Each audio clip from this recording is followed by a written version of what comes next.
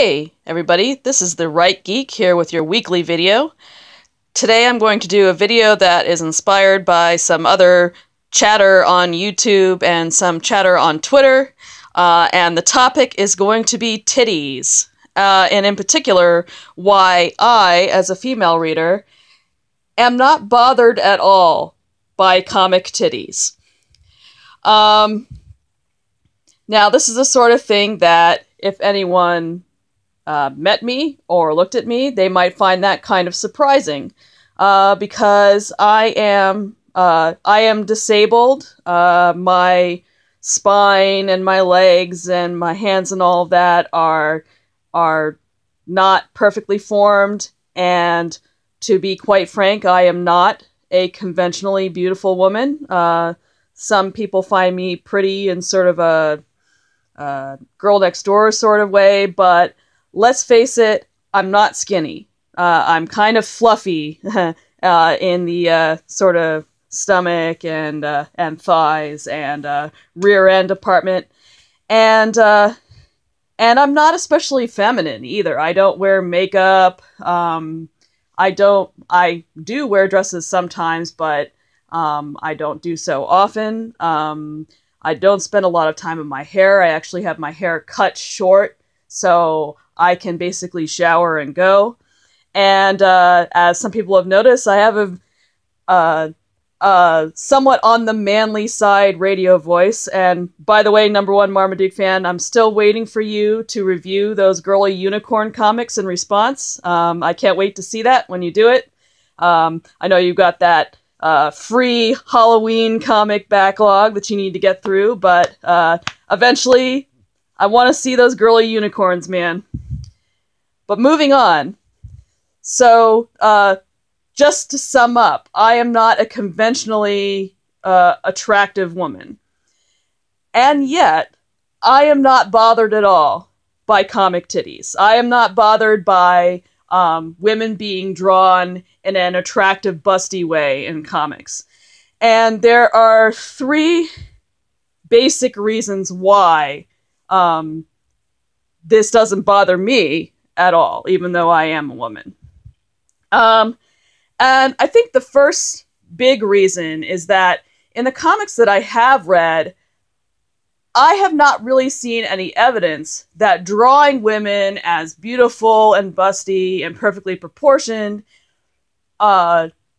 precludes actually writing female characters that have personalities and have struggles and have their competencies.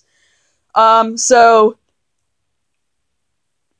I'm thinking, for example, because I've been reading it lately, in Kurt Busiek's Avengers, the Volume 3 Avengers, we have Carol Danvers, who is written in that era as a woman who is going through the consequences of trauma, and she develops an alcohol problem because of that and has to work her way through that.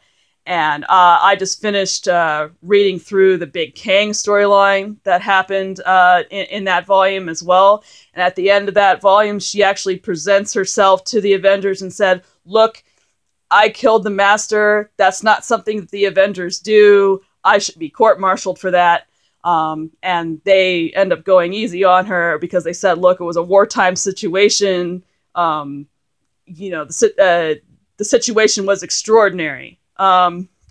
But all the same, she was this honorable person who said, you know, we have rules of conduct, we have ways that we conduct ourselves, and I, at least superficially, violated those rules, and now I must call myself to account. Which is, if any of you are familiar with how Carol Danvers is being written in current year, that's very, shocking and almost, what's the word I want to say? Well, it's disappointing that nowadays we've kind of lost that aspect of the character. And we also have She-Hulk, who is also drawn as a very beautiful, very busty woman. And I'm not an expert on She-Hulk, but from what I have gathered in the comics that I read, she's also a competent lawyer. So the fact that a character is drawn in a busty and beautiful way does not in any way preclude her being an actual character with actual competency and actual intelligence. I think there are a lot of particularly feminists out there who have this prejudice that if someone is pretty, if someone is beautiful in the conventional way, that must mean they can't be intelligent or capable in other ways. And that's just not true. There are many beautiful and also smart and also competent women out there. So it's showing a little bit of bigotry against pretty women to say that women who are beautiful in comics, well, you're just downplaying their intelligence. That's just not what I see in the comics that I've read. So just based on my experience of reading comics, beautiful and smart and competent and able, they can exist together. And drawing women as beautiful does not mean you can't have those other qualities. The second reason I think why I don't really have a problem with women being drawn in incredibly busty ways in comics is that, well, my mind just does not operate in the way where a character has to look like me in every particular in order for me to relate to them. That's simply not how I think as an individual woman. I mean, look, if you guys have been watching my channel for a while, you know that I am a huge fan of Iron Man. Iron Man looks nothing like me. He is, in fact, the complete opposite gender. And he's dashing and handsome and rich, and I'm not rich. Oh, by the way, I make basically the median income for the United States. I am not wealthy in any way. So there's basically zero similarity. Well, not zero, but there's no similarity, or very little similarity between me and this character. And yet I managed to connect to him. Why? Not because of the superficial aspects of the character, but because of a similarity in experience. Basically, I grew to love Iron Man reading the early issues of Tales of Suspense, which I've been going through in some of my previous videos, because I recognized an experiential similarity, and that was that Tony with the chest plate that has to be charged on a regular basis in order for it to work, in order for it to keep his heart beating. What that means for him in the superhero scenario is he has to sometimes bow out of the fight in order to recharge, because otherwise basically he'll drop dead or he'll lose consciousness. And as someone who is chronically ill and someone who is disabled, that is an experience that I also have, that there are times when I'm in the middle of an activity where my energy runs out. As many chronically ill people dealing with chronic pain will say, you know, the spoons just aren't there to do certain things. So you have to bow out and you have to recharge. So that experiential similarity is what allowed me to link into this character who is otherwise not like me in any way. Like, not even in worldview, really. I mean, Tony is written as very scientific and very, later on, more of an explicit atheist, and I happen to be a Christian in an Orthodox sect. I happen to be a Catholic Christian. So even in worldview, he is different from me. And yet there are these experiential things that we share, and that's what allows me to connect to that character. And I think that philosophically, I really have a problem with this idea that the only way we can connect to a character is if they are exactly like me on a superficial level. I think encouraging people to think that way actually causes empathy in our society to decline. I think we need to start thinking about characters in terms of their experiences and their emotions, and not what they look like on the outside. I also have a philosophical problem with this whole idea that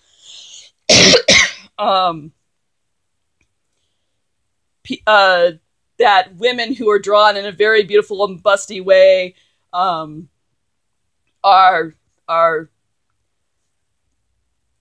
bad because they're not honoring all body types. You know, on one level, there is some accuracy in that claim, in that I think that we should at least be showing women of many different ethnicities who are beautiful in our art, and you know, emphasize the idea that you can be you know, you can be Chinese, you can be Japanese, you can be African, and still be beautiful in some way. That I'm cool with, showing beauty in all of its many colors and ethnicities. But the truth of the matter is that not every body type is going to be celebrated, and not every body type needs to be celebrated. As a disabled woman, what I expect from the rest of society is just basic decency. I don't want to be treated like I am an outsider who should be made fun of. But I don't expect and do not feel that I am entitled to celebration just because I happen to be disabled. I think it's okay that media celebrates bodies that are more beautiful than mine. Because as long as I am being treated with decency and respect, and that people are accommodating my need, the fact that I am not being celebrated as conventionally beautiful does not bother me at all, and I don't think I'm entitled to that. Really, if your particular body type is not being celebrated as beautiful because you are heavier or because you are disabled, what you can demand and what you should demand is that you be treated with respect, and that you be treated with decency, and that you not be made fun of. But I think it is a losing game to demand that society completely ignore natural beauty standards just to make you feel affirmed. I think where you need to find affirmation is not in superficial ideas of what is beautiful, but you need to find your root of self-esteem in something else. I, for example, have decided to root my self-esteem in my intelligence and in my brain power. I have worked on becoming educated and thoughtful, and I think that's what I have to offer the world, not the fact that I am beautiful. And I think that we all need to find affirmations that are based on our internal character and our internal competencies and what we can do as people, and not on what we look like. So, we can honor people who are not conventionally beautiful in other ways than demand that everyone say, everyone is beautiful, no matter what, let's affirm all body types, and if we have media that shows women in conventional, that according to conventional beauty standards, that's somehow bad and wrong, and it's telling people like me that that we're not valuable and we're not worthy. once again, I think it is a losing battle to try to force society to change what their natural evolutionary standards of beauty are just to make yourself feel better. I think we need to work on ourselves and our and what we can provide to the world besides what we look like. So that's sort of my reflection on busty women in comics. I'd be interested to know what everyone else thinks. I appreciate you listening, and I will see you next time. Thank you very much.